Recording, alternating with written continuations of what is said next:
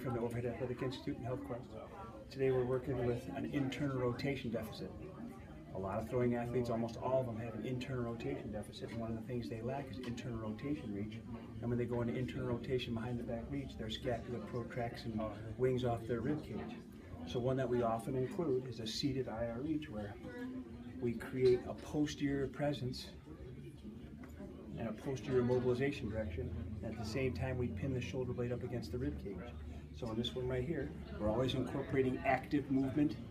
So I'm going to have Christian push his elbow back into my chest, push back, and relax. Now push your shoulder forward, and relax. Now lift your chest nice and high, and rotate your body to the right. So now actively we create more internal rotation. Push your elbow back into my chest, and relax. Now push your elbow to the floor, push your elbow to the floor. Rotate your body to the right. And good. And now, go ahead and check that internal rotation for me again. Easier in it.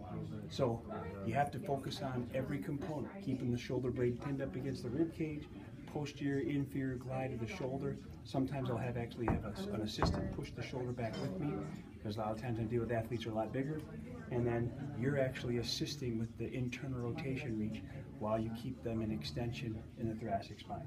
So just another mobilization that we often use at the Overhead Athletic Institute.